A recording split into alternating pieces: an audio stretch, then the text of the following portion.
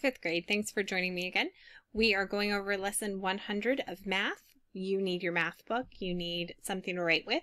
You need to have read the lesson and gone over the lesson outline on Jupyter. We're starting on page 517. Today we're talking about simplifying decimal numbers. When we write numbers, we usually write them in simplest form. To simplify a number, we change the form of the number, but we do not change the value of the number. For example, we simplify fractions by reducing. Often we can simplify decimal numbers by removing unnecessary zeros. So we can remove zeros from the front of whole numbers and the back of decimal numbers. So we've talked about this before, but we're just going to practice it a little bit more.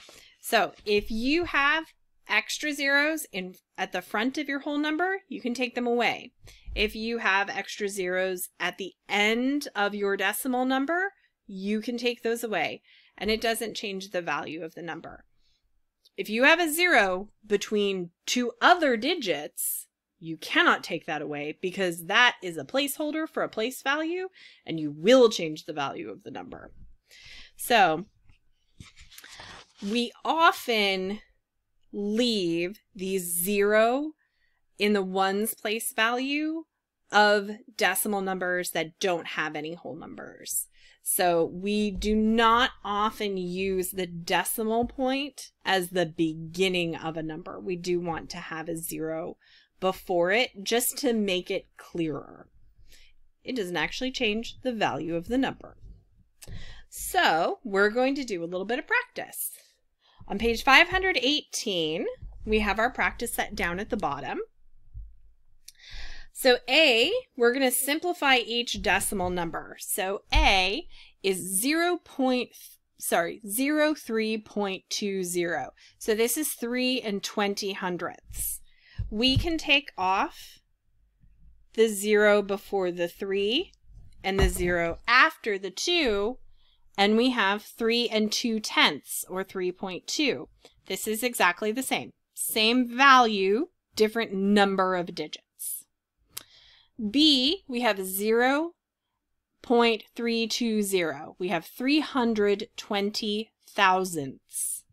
So we can take off the 0 at the end of our decimal number.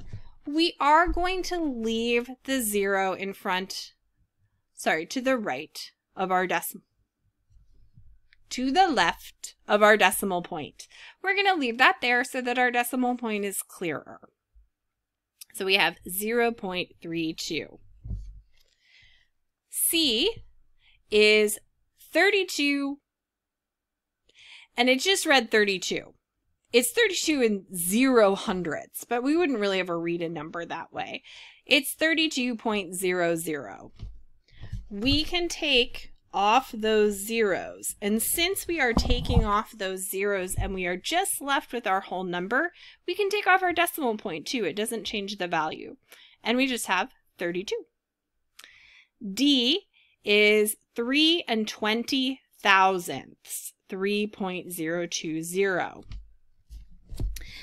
We can simplify this number by removing the 0 after the 2, and we have 3 2 hundredths, 3.02.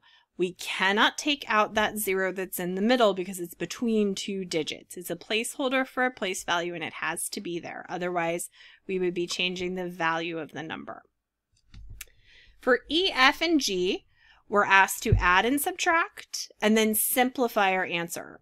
So E is 3 65 hundredths plus 6 35 hundredths. So we put our decimal point down into our answer. 5 plus 5 is 10. 1 plus 6 plus 3 is 10. 1 plus 3 plus 6 is 10. So our calculation gives us 10.00.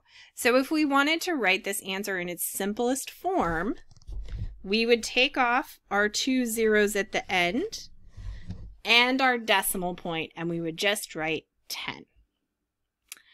F is 23 16 hundredths minus 19 46 hundredths. So we're going to drop our decimal point down into our answer. 6 minus 6 is 0. 1 minus 4 we can't do. We're going to borrow from our 3. That gives us 2. 11 minus 4 is 7. 2 minus 9, we can't do that. We're going to borrow from our 2. That leaves us with 1. 12 minus 9 is 3. 1 minus 1 is 0. So our initial calculation gives us 3.70. 3 70/100. To write this in its simplest form, we can take off both the 0 in front of our whole number and the 0 at the end of our decimal number. And that will leave us with 3 7/10, or 3.7, which is the same value. We've just taken off the zeros and written it in its simplest form. G is 4 23/100 minus 3 18/100. We're going to drop our decimal point down into our answer.